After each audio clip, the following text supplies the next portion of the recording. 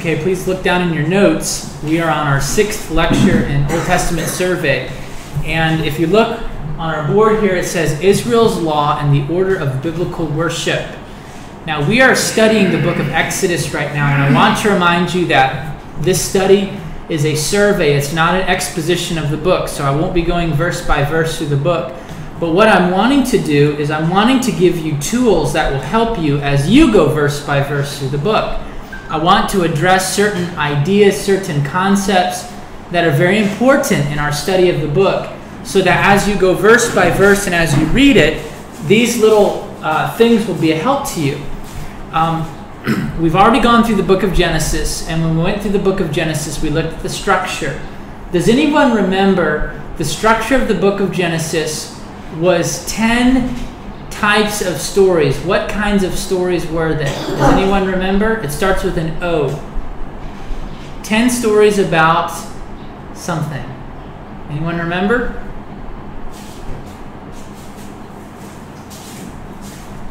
Does the word origin, origin, does the word origin bring remembrance to you? Okay? So what we see is in the book of Genesis we have 10 different, I believe it was 10, I could be wrong on that, but we have individual origin stories. So where did Abraham come from? Where did Isaac's descendants come from? Where did the creation come from? Where did man come from? We have these kinds of origin stories. And these things are to lay a foundation so that as we study the Bible, we understand what's going on. And specifically, it's for the nation of Israel. They're getting ready to go into the Promised Land, and as they go into the Promised Land, they need to know about their history. And so that's what the book of Genesis was about. Now, we went through the book of Genesis, and we focused on one covenant. Does anyone remember what covenant we focused on in the book of Genesis? Right. Abrahamic covenant. Why is Abrahamic covenant so important? It's true that God will bring back human race. Yes, okay, he's going to redeem man through the Abrahamic covenant, okay? So that's why we spent so much time on that. It's a very, very important topic. When we talk about the book of Exodus, we won't be discussing the Abrahamic covenant very much, but we'll be discussing a second covenant. What covenant do you think this one is? Yes, very good, the Mosaic covenant. So with that in mind, let's begin with a purpose statement for the book of Exodus. This is a purpose statement that I received when I was in seminary. Here's what it says. Exodus records the deliverance from Egyptian bondage and the giving of the law in order to show that the nation, to show the nation how they were formed into a nation and established under the theocratic rule of God as a mediatorial people, so that they would see the beginning of the fulfillment of the promises made to the patriarchs. Now let me explain some terms in here because there might be some words that you're not very familiar with. First of all, notice the word deliverance. The book of Exodus is about God delivering his people out of Egyptian bondage. Now the question is, why were they in Egypt? How did they get there? Does anyone remember the story? Maybe just one or two details. What person's name? Joseph, okay? So Joseph is the key figure into how they got into Egypt. Joseph was sold as a slave by his brothers who hated him. He ends up in Egypt, and through the course of God's work, providence, we're talking about God's sovereignty and the providential working of God. Through God's providential working, Joseph ends up in a position where God uses him to actually preserve the life of his family. And he invites them to come and to stay with him in Egypt. And that's how they end up in Egypt. But what we see is that over time, there was a new king in Egypt who didn't know Joseph. And he sees this group of people that are living amongst the Egyptians. And he's scared because they're being blessed. They're growing as a nation. They're having large families. They're becoming very powerful. They're being blessed in a lot of ways. And so he begins to fear that if this people becomes too strong, they're going to conquer our own people. That was what he was afraid of. So what he did is he put them in bondage. He made them slaves in Egypt. when they had initially been in Egypt, really in a very honored position. So that's a whole other story. If we read through Genesis and Exodus, we'll see that there. But I want to mention that. And then notice it talks about giving the law. We're going to talk about the law of Moses. This is a very, very important topic. I'm going to spend a little bit of time talking about the law. We're not going to so much look at individual laws, but we're going to look at some basic approaches to understanding how to interpret those laws found within the Mosaic Law. And then the purpose of this was to show the nation that they were formed as a nation by God for a purpose, a very important purpose. Notice the word theocratic rule. What is a democracy? A democracy is the rule by what? The people. Okay? We vote in our leaders. That's what a democracy is. Ghana is a democracy. You have elections. Well, we have another form of government called a theocracy. A theocracy means that God is the ruler of the nation. So God is the king. God is the one who establishes the laws. And those people that he providentially puts in authority are supposed to hold his laws in high regard. They're supposed to keep justice in the land. So Israel is a very unique nation. Israel's not functioning this way today. Israel's functioning as a democracy, technically. But in those days, initially, Israel was a theocracy. God was their king. Even when God establishes Saul and David and Solomon as kings, I know Brother Winston has read this.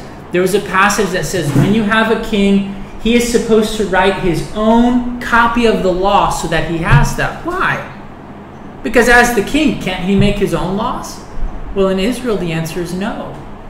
God's law, the Mosaic law, is the law of the land. It's like their constitution.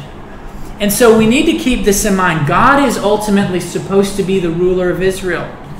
Unfortunately, the people did not live with God as their king. They didn't always honor him. In fact, their history is complete failure, honestly. We see this over and over and over again. And then we see this word, a mediatorial people. That word mediator is what we have there. A mediator is a go-between. Now we understand in the traditional culture, you have a person who is a chief, and then the chief has the linguist. And the linguist is the mediator. He goes between the chief and the common person who comes to greet the chief. And so this mediator goes back and forth, back and forth. He brings you into the chief's presence. That's what Israel was supposed to be. Israel was supposed to be a group of people that God sets apart so that through them, he's going to reach out to all nations of the world. God's plan was not for the world to just be a Jewish world or a world where only God's people were Jewish and the Gentiles were all pagans. That wasn't God's plan. God's plan was for the Jews to be a light to the Gentiles. And through them, they were supposed to be a kingdom of priests. So we see all of these things, and then at the end, we see that God's going to begin to fulfill his promises made to the patriarchs. Now you think about it. If you're a group of people who God's made promises to your ancestors, and now you're slaves, you're not thinking that God's really following through with his promise, are you? I wouldn't be thinking that. Oh, so God makes these promises to Abraham, blessing him and cursing people who curse us, and what are we doing? We're slaves. We can't even own our own property and homes. We answer to other people. This is not right. And so what is God going to do? He's going to show them that, look, I haven't forgotten you. I am going to follow through with what I promised you I will do. So all of these concepts are found in this purpose statement. And I hope that you'll study this purpose statement and you'll understand what the book of Exodus is about. It's about God delivering people out of bondage. It's about him establishing a law. It's about him establishing a nation. It's about him establishing a form of rule, being a theocracy where God is the one who rules. It's about God's people being mediators between God and the rest of the world. They're supposed to be a kingdom of priests. And it's about God fulfilling his promises that he made to Abraham, to Isaac, and to Jacob. So this is our purpose statement. The next thing I'd like us to look at are 3 important features of the book of Exodus. I won't spend a lot of time on these things, but I want to mention them briefly. The first is it's about God delivering Israel out of Egypt. Why is Israel in Egypt? Why do they need to be delivered? Well, the book answers that question. 2, God establishes a covenant with Israel. Now, God's already established a covenant with Abraham, Isaac, and Jacob. Abraham's not a nation. Jacob's not a nation. It's called a family at that point. But now the family, over a 400-year period of time, has become strong. We're now not talking about a group of 12 brothers or a group of 100 people. We're talking about thousands of people. In fact, some would even say that when they left Egypt, the group was probably over 1 million people. Now, they weren't all Jews. There was a mixed group. There were actually Egyptians there as well who went with the nation of Israel because they believed that Israel's God was the one true God. It's an interesting thing that it's important for us to recognize that, and that will come up throughout the portions of the Pentateuch that give us the history of Israel. We hear this mixed multitude. What does that mean? It means that we have Jews and we have Gentiles a part of the same group. But it's about God establishing a secondary covenant. And that covenant is going to be the Mosaic Law. And it's going to show that Israel will have a unique relationship with God. They will be his people. And he will explain how they'll be governed as a nation.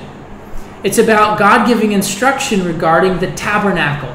Mr. Biney, what is the tabernacle?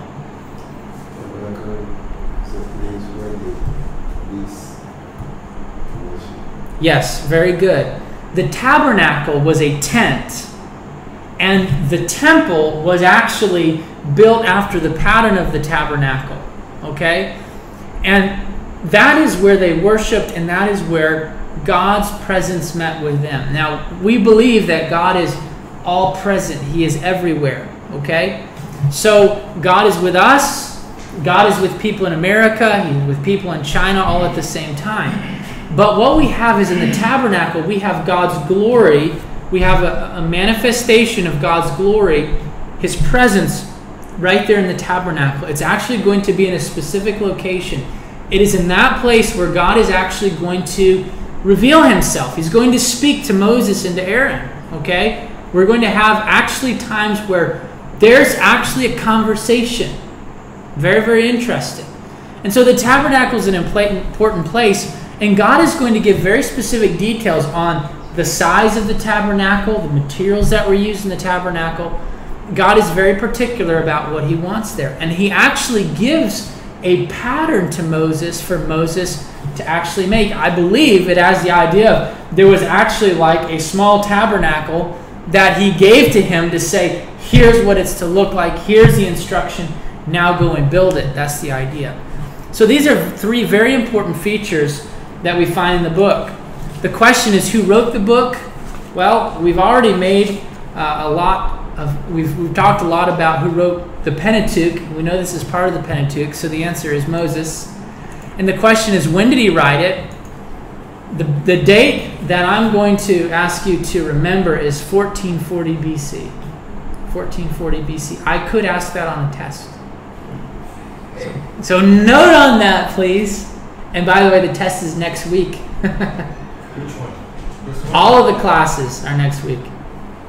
All of the classes. So there's one on Monday and Thursday. And Thursday, yeah. Yeah. Hey, so 1440 BC. And by the way, there is discussion about whether or not there's a later date, 1220. But 1440 is the one that I believe it is. But, yes? Okay, so was it as a result of Joseph's being sold to slavery that brought about all these people that ended up in Egypt? Or because, I mean, was he like the first descendant that ended up in Egypt? Okay, the way that it happened was when Joseph sold into slavery, Obviously, we know the story about him going to Potiphar's household, and then he's in prison, and then he's able to tell a dream. Well, he's able to interpret the Pharaoh's dream. Okay, and when he does that, the Pharaoh recognizes that this man is a prophet. This man has received revelation from God, and he's a very wise man. So he understood that, and so he elevated Joseph. He made him second in command of the whole nation.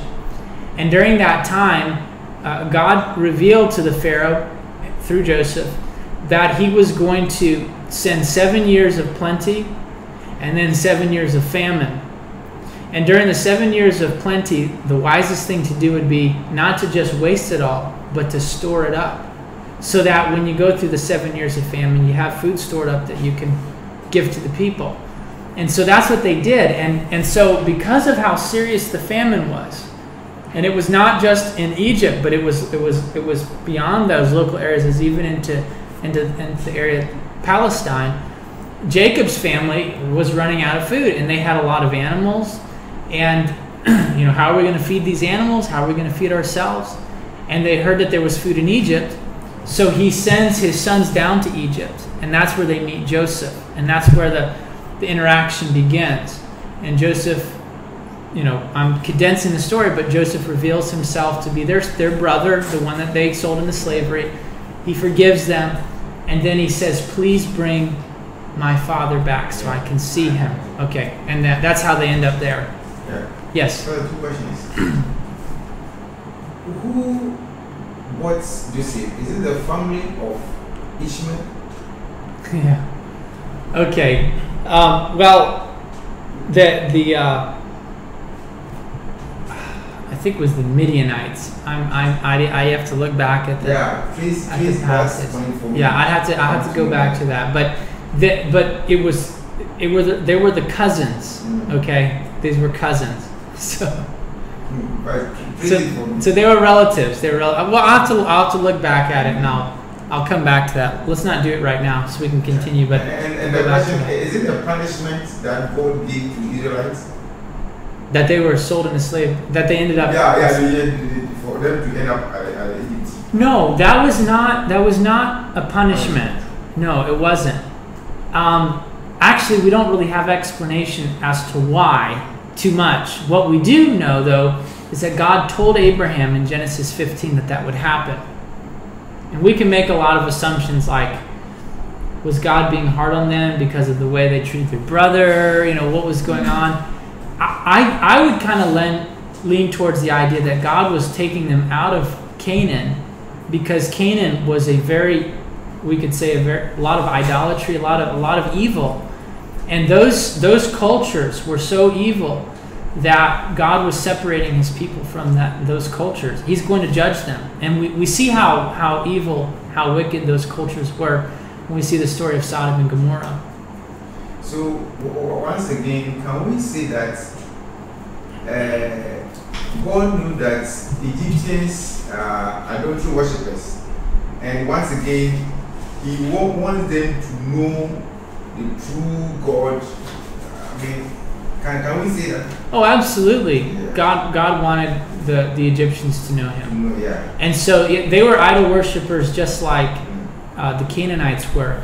But if you pick up a book that talks about ancient Near Eastern history, and you start reading about what the Canaanites did, what they've discovered through archaeology, those kinds of things, you'll find out that they were a pretty nasty group of people. They sacrificed children, all kinds of immorality, sleeping with animals. Homosexuality was very common.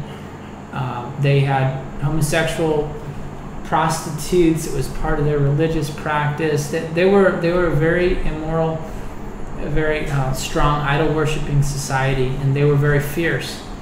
So God is separating them out. There's no doubt that he did that. But there's nothing in Scripture that says, I put you in Egypt to punish you or anything like that. The truth is that it is sometimes in suffering that a group of people receive their identity. I mean, I know that's sad, but that is true. That is where they became strong. That's where they became unified. And God's going to establish them as a nation, and then they're going to go back to Canaan. And they will, and essentially, it's not that they went and took Canaan, it's that God gave them Canaan. That's the way that the scripture presents it as. God says, this land will belong to you. I'm giving it to you. And if you are not faithful in this land, I will remove you from it. And I will allow you to be conquered. And when the Babylonians and the Syrians came in, that was clearly judgment from God. There's no doubt about that. And we do see a lot of times where the prophets say, if you do this, or if you continue to do this, if you don't stop doing this, God's going to punish you. And this is how he'll do it. And we see that a lot. But we don't see that in this passage. Okay. So we have who wrote it. We have the dates. Let's continue. What history is covered in the book? And I think this is very interesting. From the death of Joseph to the establishing of the covenant, that's the Mosaic covenant, where God gives the law at Mount Sinai. That's the time period that's being covered. Okay? So the death of Joseph to the Exodus is around 400 years. Now we don't get a lot of information in those 400 years. We're focusing on the last 40, well, really the last 80 years of that, because we have the birth of Moses. Moses is 40 years old. Moses ends up, basically, he kills someone. He goes back to the Israelites, and he wants to identify with his own people. And he kills an Egyptian who is fighting with a Hebrew, who's abusing a Hebrew. And when he finds out that people know about this, he runs for his life.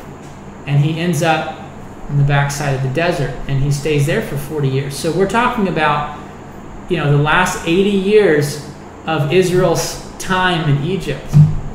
That's what we have during the beginning of the book of Exodus. And then we have the plagues and all those things leading up to them ending up at Mount Sinai. And I do want to make this point. From Exodus 19 to Numbers chapter 2, that whole portion of Scripture is dealing with a 13-month period of time. So we're talking about just over a year. And you say, well, what was going on in those 13 months? They were at Mount Sinai. God was giving them the law.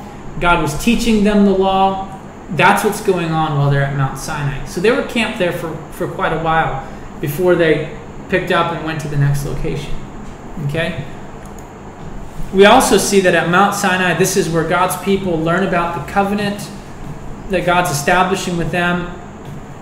I mentioned this earlier, but they leave Egypt as a mixed multitude. What I mean by that is they're not just Jews, but they're also Egyptians. And actually a lot of people, I believe it's the Wood book, Israel's History. That's a very, very interesting book. I have 2 copies there. Very, very interesting book because it goes through a lot of history. He would say that during the time of the Exodus, the Egyptians were not being ruled by an Egyptian leader, but by another group from the outside called the Hyksos. I don't think I probably said that correct. So it was actually the Egyptians being ruled by another group of people. And so we have several ethnic groups that are moving with the Israelites, and it's all based on what they saw in the plagues. The plagues were meant to judge the Egyptians for what they did. They were meant to reveal to the Egyptians that Israel's God is the supreme God. The plagues were meant to be specific attacks on specific idols that were being worshipped in Egypt. Very interesting. The Nile River was worshipped. So what does God do? He turns it into blood. The sun was worshipped. What does God do? Makes it dark.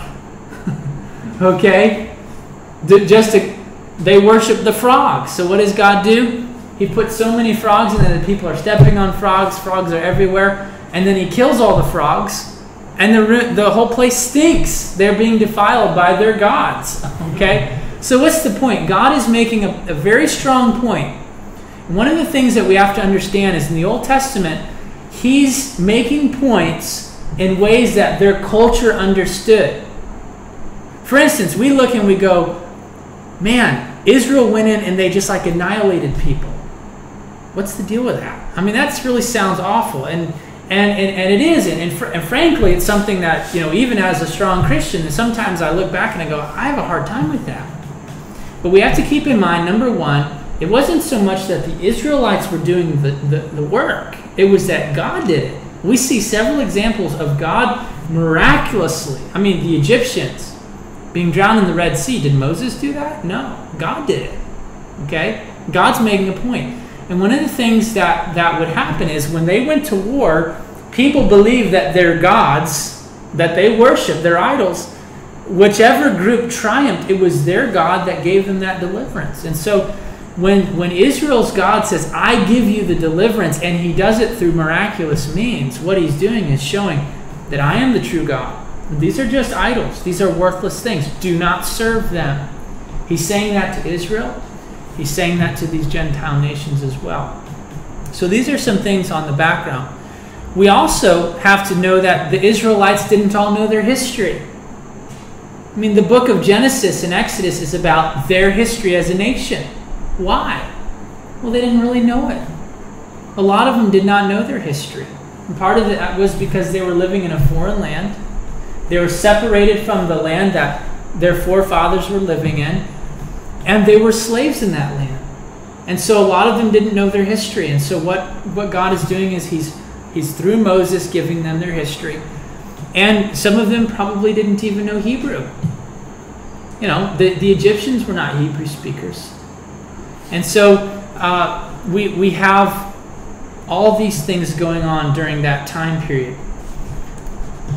Let me give you a few major truths, or a few... Let me give you 5 important truths that are developed in this book. Okay? And these are important applications that when we read the book, we see these things. The first thing is that Egypt was oppressive to the Jews.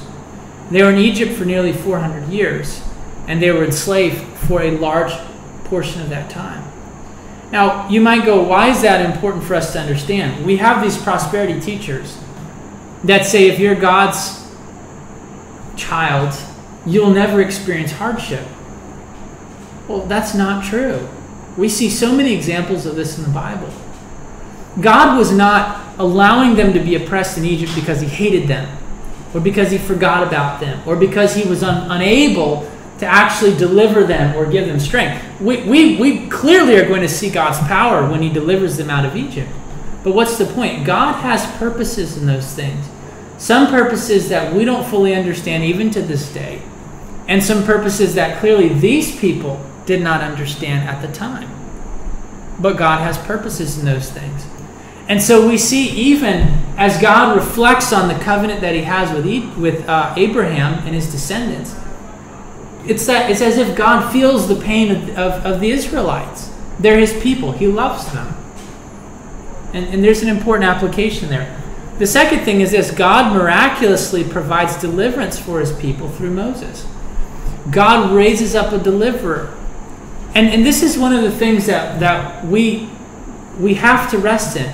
And that's the fact that God is sovereign. God rules. As we go through hard times, we have to recognize that they're there. But we also have to recognize that God is completely able, if he chooses or when he chooses, to deliver us from those things. Okay? He raises up Moses. Moses is a very unlikely guy. He seems likely initially, but then he ends up as a shepherd in the desert. It's like he's abandoned his people. He doesn't know the faith of his people. What's he doing? He's just kind of living a pretty obscure life. And what does God do? God raises him up out of obscurity, brings him back, and he becomes one of the most influential figures in Israel's history. Even to this day, the Jews will talk about Moses. Who do they think of? Moses, David, Solomon. Those are 3 key figures. Daniel would be another one in Israel's history. Yet he was just a shepherd, and God raises him up. We have God's people receiving the book of the covenant, which includes the 10 commandments at Mount Sinai. The book of the covenant is talking about, well, we'll talk about covenants in just a little bit, but it's talking about who God is calling out, why he's calling them out, the conditions of their covenant, what will happen if they do right, what will happen if they do wrong, the laws of their land. We have all these things in this book called the Book of the Covenant. We also have God establishing the only appropriate way to worship him, as he gives instruction to them regarding the tabernacle, the priesthood, the sacrificial system, and festival seasons. Now this is important. Sometimes people will say that every religion believes in God. And since we all believe in a supreme being, while we have different ways of approaching him, while we might have different concepts of him, generally speaking, we all believe in God. And if there's really only one true God, then we all believe in him. And so we've all got our individual roads, but all roads lead to Rome. That's kind of the approach that people will take. So there's like the Muslim way, there's like the Buddhist way, there's the Hindu way, there's the Christian way. There's the traditional religion way. All that's important is that you believe in God. That's what a lot of people will say. But we don't get that idea reading the book of Exodus. Reading the book of Exodus, we see that God's very particular about how you come to him. You can't just come to him any way that you want. There's a very specific, prescribed way. He didn't say, Moses, build whatever you want. You just build a tent and that'll be the place we worship. No, he says, here's the tabernacle. Here's the exact dimensions. He doesn't say, okay, anybody can be a priest. The women can be priests. People from Judah can be priests. People from Benjamin can be. He says, no. The only people that can be priests are Levites. You say, it's not fair. It's what God said. What if somebody wanted to be a priest from Benjamin? Well, he can't be. What if someone's a woman and wants to be a priest? Well, she can't be. What if someone had a physical deformity? Couldn't be a priest.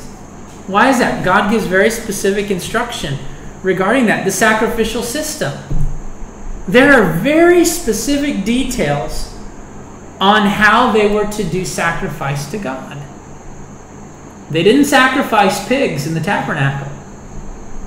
They couldn't even eat pigs according to their law.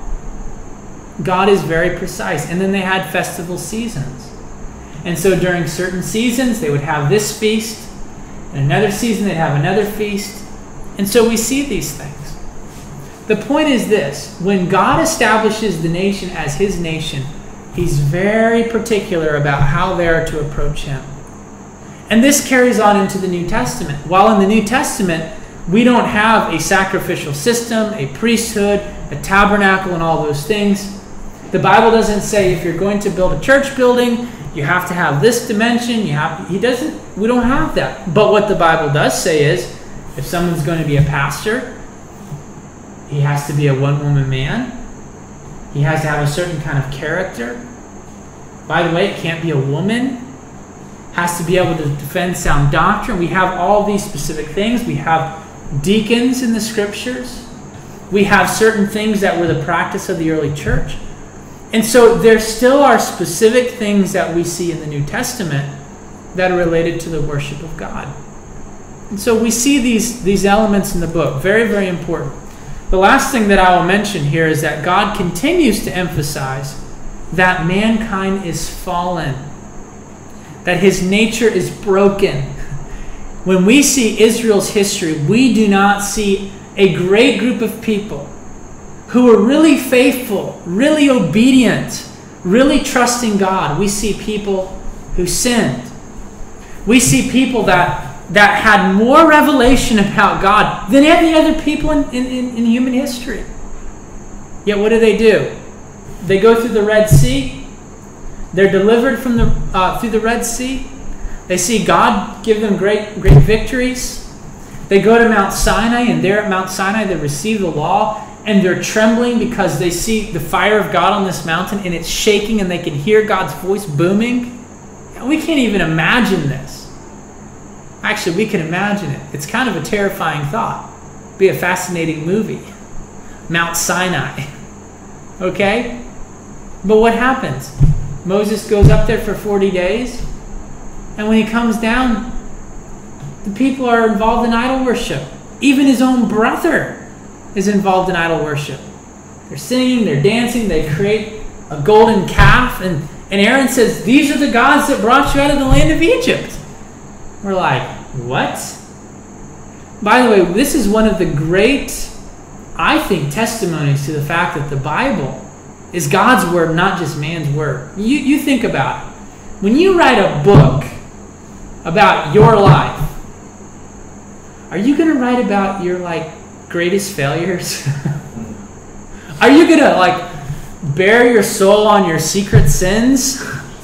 The areas where you've struggled, the times you've done wrong? No. You're going to conveniently leave those out.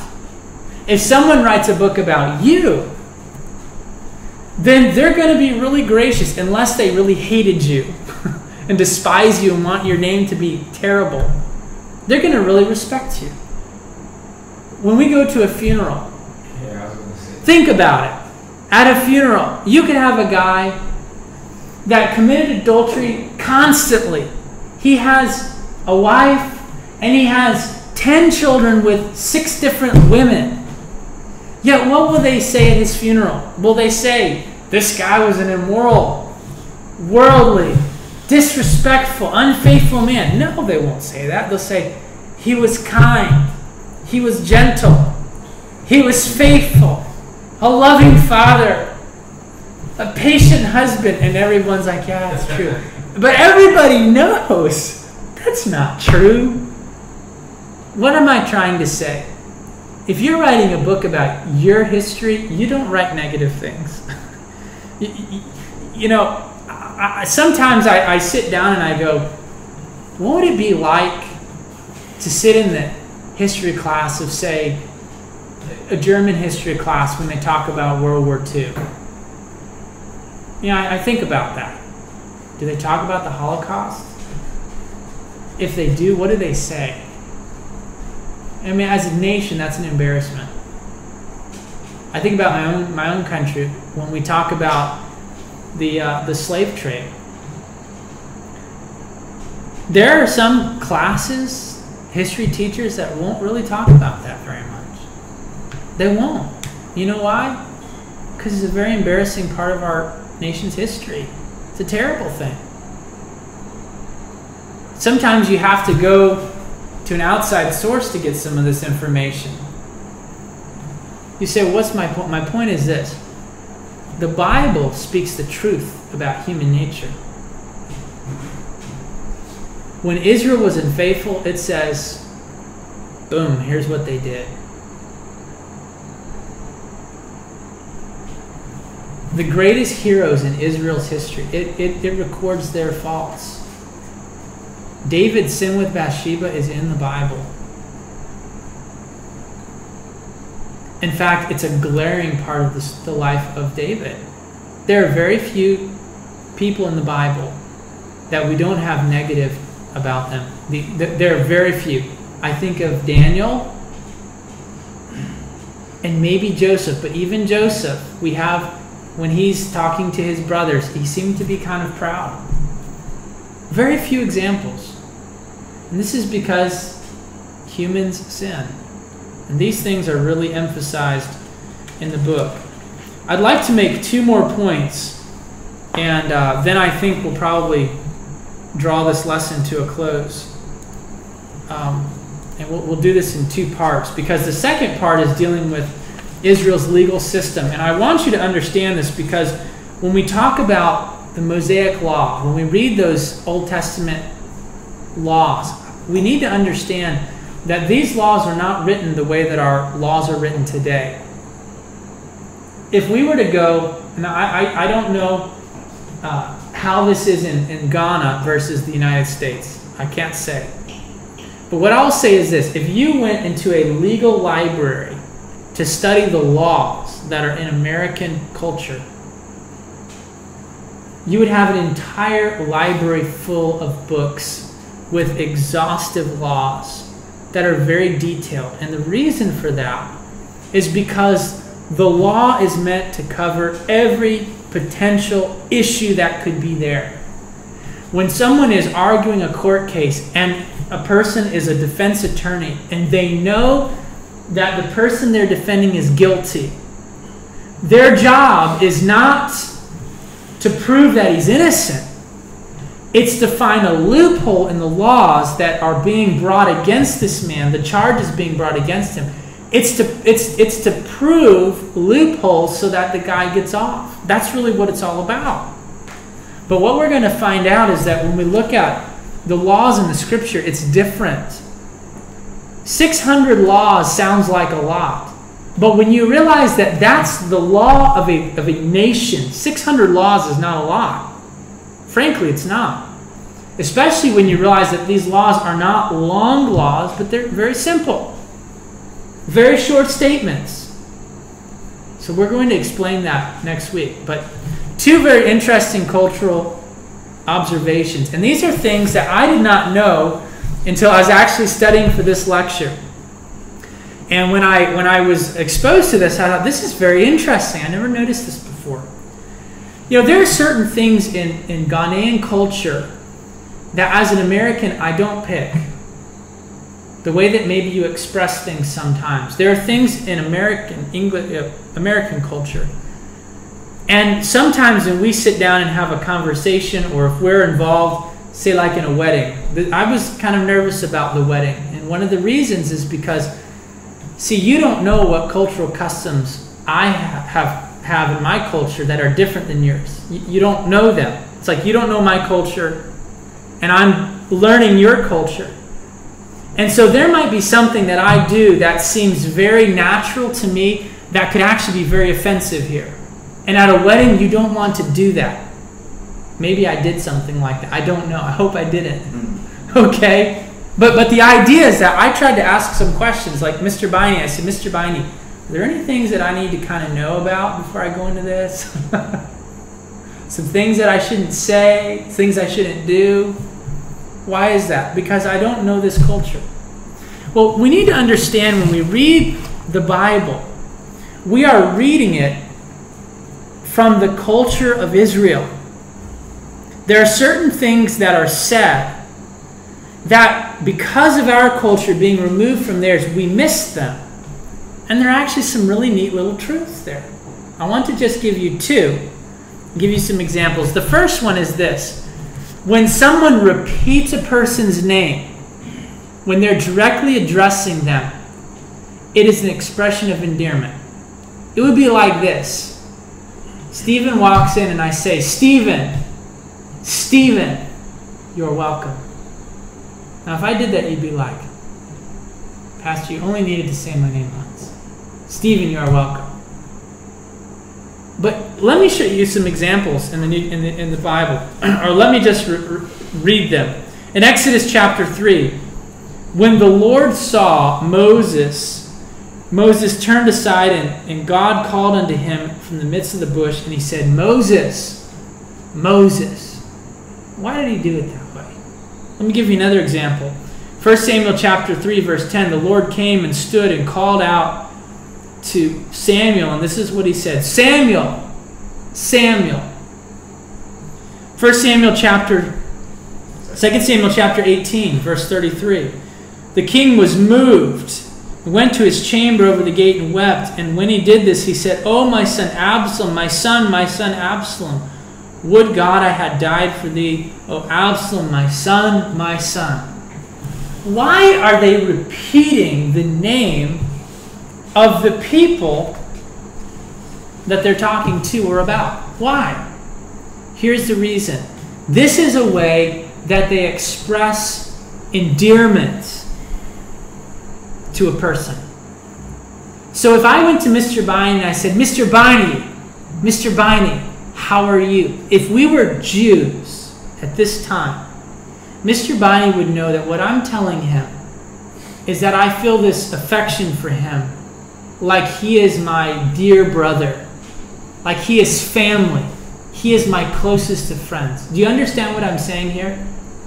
So when God speaks to Moses and he says, Moses, Moses, for Moses it was, God is not just speaking to me like this distant person, but he speaks to me as if I'm his dear friend. It's kind of significant, isn't it? When he calls out to Samuel, here's this little kid, and he says, Samuel, Samuel. He's showing endearment. When David talks about Absalom and he says his name several times, he's saying, I loved my son. That's what he's expressing. But let me give you two examples that I think are very significant. They're New Testament examples, but they're built on this idea. In Luke 6, Jesus says, why do you call me Lord, Lord, and do not do the things that I say? Or in Matthew, Jesus says, many will say to me, Lord, Lord, have we not done these things in your name? This is what Jesus is saying. You will talk to me as if you truly love me, as if we are the dearest of friends, and you are going to be separated from me.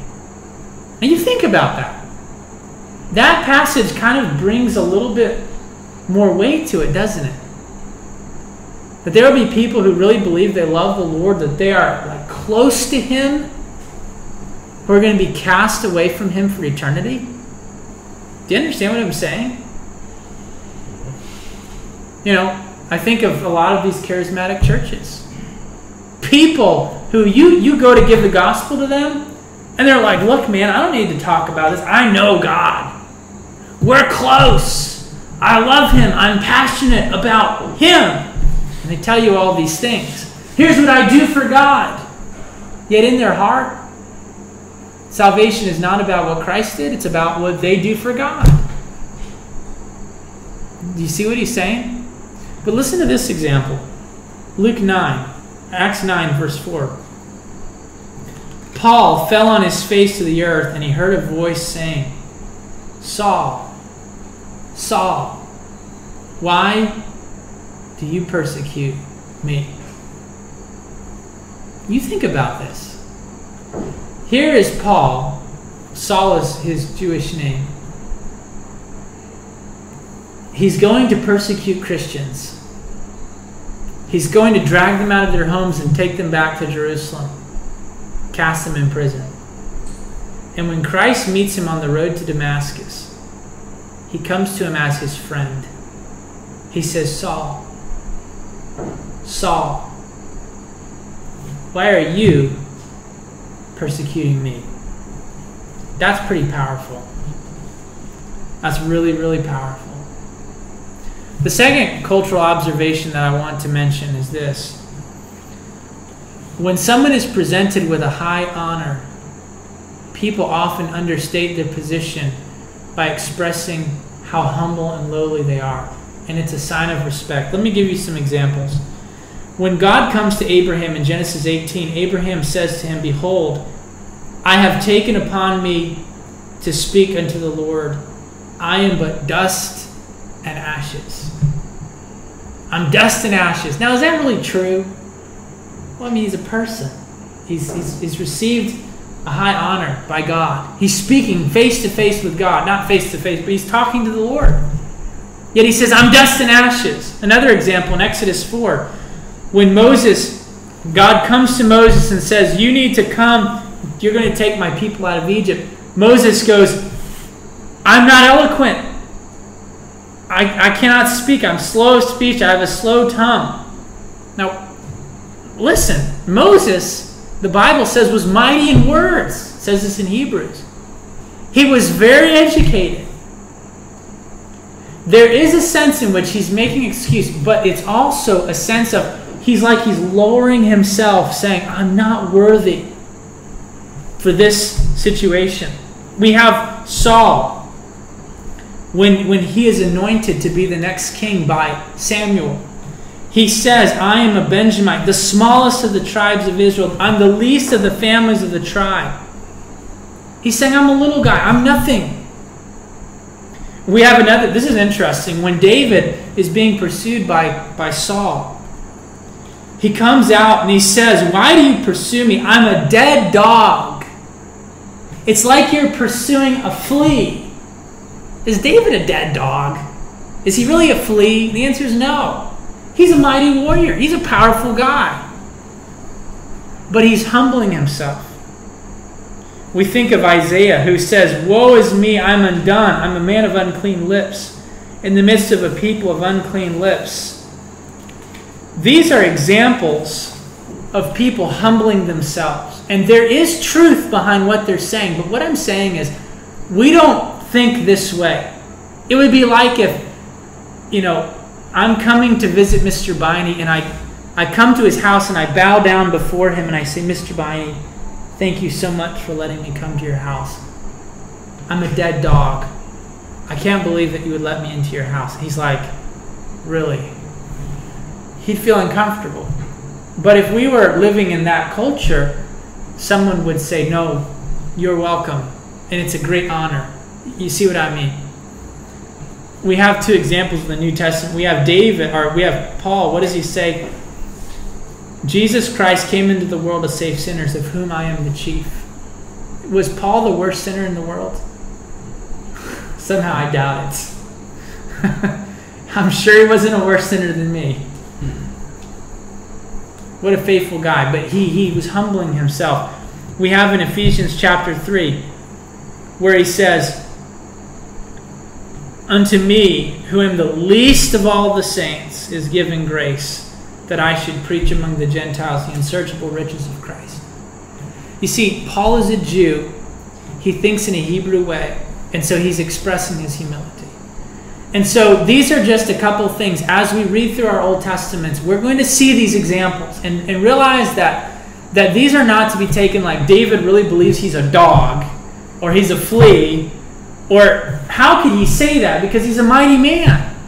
But it's somebody humbling themselves. Even when the angel comes to Mary, he says, "You are highly favored among women," and she says, "Who am I?" And she really humbles herself. We see this over and over in our Hebrew Old Testament. So I wanted to give those observations as we look at the book of Exodus. Next week we'll get into Israel's laws. We'll explain the two kinds of laws. We'll explain Israel's justice system. We'll look at how we interpret the laws, and then we'll talk a little bit about the issue of the covenant, specifically the Mosaic covenant. So that's what we're going to cover. Actually, next week we'll have our exam, so we won't cover that next week. It'll be the following week. Okay? So we'll go ahead and stop there.